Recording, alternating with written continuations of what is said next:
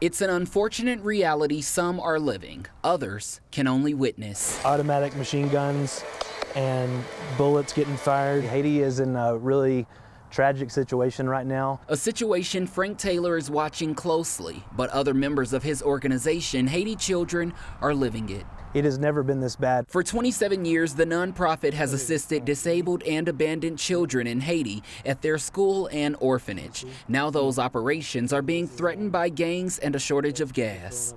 We can't transport our food to our orphanage, so we have some serious concerns regarding the children and making sure that our disabled children are getting the medical equipment that they need, medical supplies, obviously the food. And employees fear for their own safety. The gangs are extremely dangerous. We've had 32 of our employees have either been attacked or robbed in the last month. Taylor says the gangs have taken the home and a loved one of employee Wilkins Charles. Hey Wilkins, can you hear me? Yeah. He's a native Haitian that has worked with the organization for 2 years. He can only join by phone. Even then, the service is bad. Where I used to live, there are two gangs. They're fighting against each other.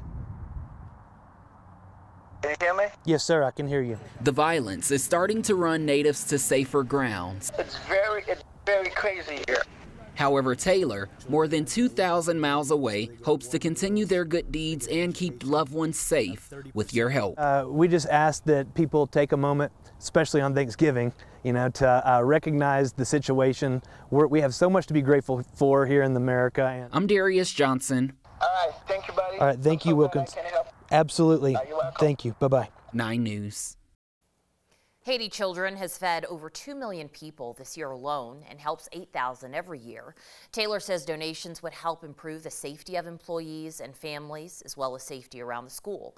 There's a donation link on this story on our website, 9news.com.